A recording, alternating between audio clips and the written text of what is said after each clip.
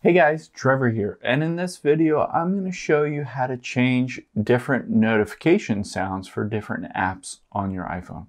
It's pretty quick and easy, so let's jump right in. Now the iPhone has the ability to change specific notification sounds for different apps, and I'll walk you through which apps you can do that and a few caveats on how to change it and how you can't change it. So let's jump right in.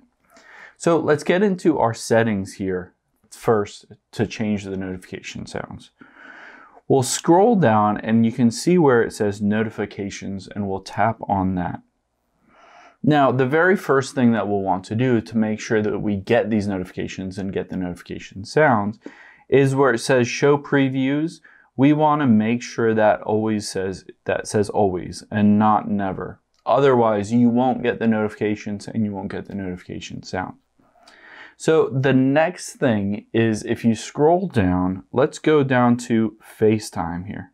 So tap on FaceTime and then scroll down and you can see the option for sounds here. So I can tap on sounds and there's all different kinds of sounds that I can have.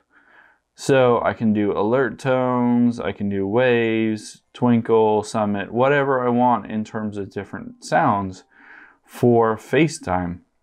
So that allows me to change the sound.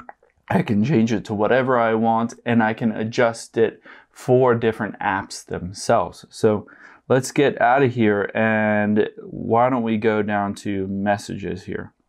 You can again see that sounds has an option, and currently it's set to Aurora. You can change it to any one of these different ringtones or sounds or classic kind of little songs or clips.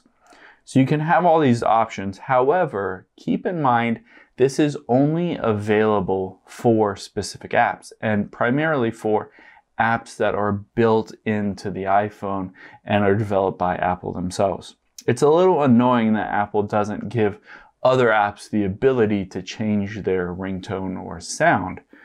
But let's go up and let's tap on Facebook, for instance.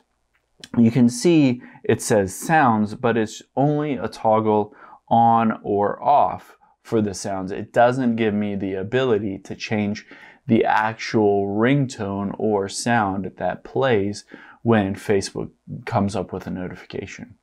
So that's a limitation in terms of what specific sounds you can change in different apps.